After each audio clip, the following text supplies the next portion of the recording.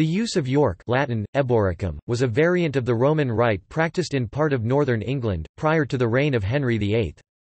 During Henry's reign the use of York was suppressed in favour of the Sarum Rite, followed by the Book of Common Prayer. Use denotes the special liturgical customs which prevailed in a particular diocese or group of dioceses. It is one of the medieval English uses, together with the use of Sarum.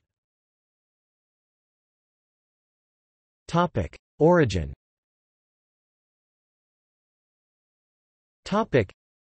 It was a received principle in medieval canon law that while judicial matters, the sacraments, and the more solemn fasts were to adhere to the custom of the Roman Catholic Church, in the matter of church services Divinis Officiis each particular church kept to its own traditions, see the Decretum Gratiani, d. 12, c. IV. Distinctive features.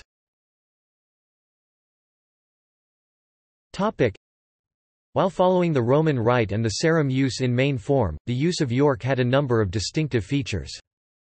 In the celebration of Mass, before the proclamation of the Gospel the priest blessed the deacon with these words, "May the Lord open thy mouth to read and our ears to understand God's holy gospel of peace."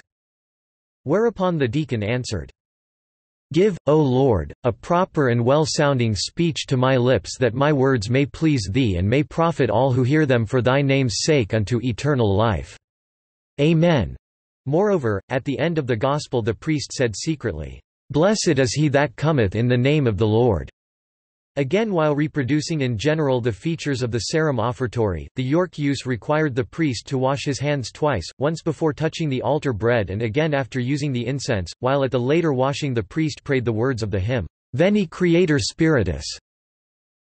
In response to the appeal, Orate fratres et sorores, pray brothers and sisters, the choir replied by singing, in a low voice, the first 3 verses of Psalm chapter 19, Exaudiat te Dominus.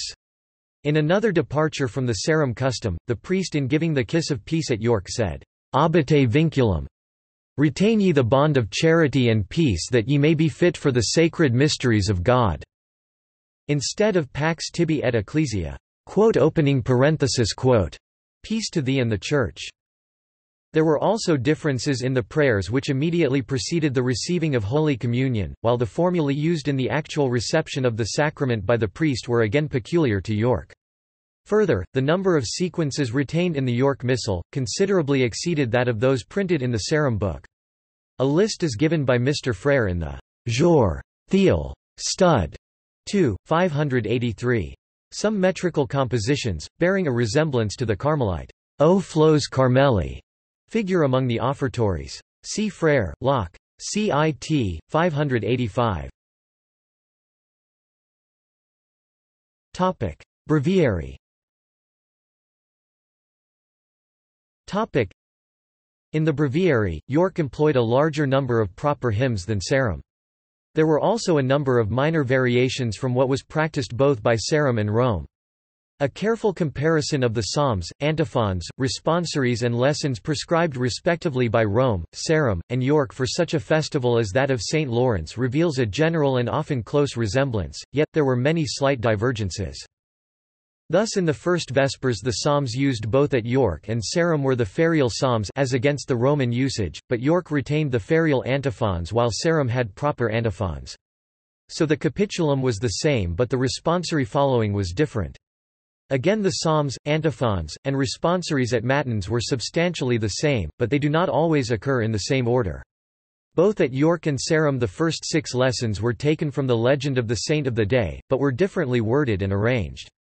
The most singular feature, and one common to both Sarum and York on this and 1 or 2 other festivals, notably that of the conversion of St. Paul and the Feast of the Holy Trinity, was the use of antiphons with versicles attached to each. This feature is called in the Aurea Legenda, regressio antiphonarum, and in Caxton's translation, the repriesing of the anthemes.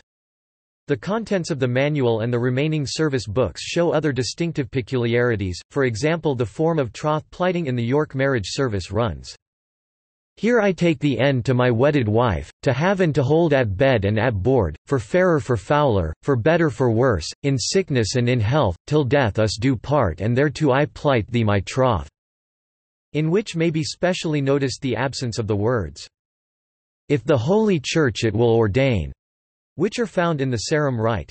Again in the delivery of the ring, the bridegroom at York said, With this ring I wed thee, and with this gold and silver I honour thee, and with this gift I dower thee. Where again one misses the familiar. With my body I thee worship, a retention which may still be used in both the Catholic and Protestant marriage services in the United Kingdom. Also the York rubric prescribes, Here let the priest ask the woman's dowry, and if land be given her for her dowry, then let her fall at the feet of her husband. This feature is entirely lacking in all but one or two of the Sarum books.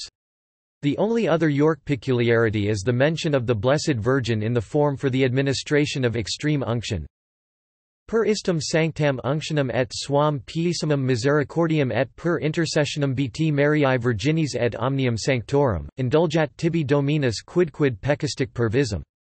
Amen. Naturally, York had its own liturgical calendar and special feasts. They are set out at length in Dr. Henderson's edition of the York Missal, pp.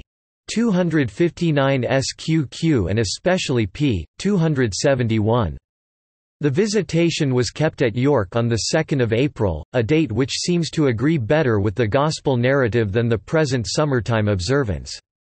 As for the colors of vestments, York is said to have used white for Christmas, Easter, Palm Sunday, and possibly for Whitsuntide, as well as on feasts of the Blessed Virgin, whilst black was used for Good Friday and blue for Advent and Septuagesima. See St. John Hope and Trans. T. Paul. S. Eccles.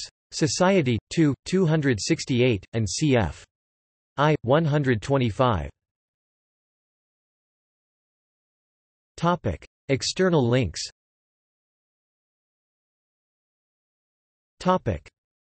York, use of. On Catholic Encyclopedia, 1912.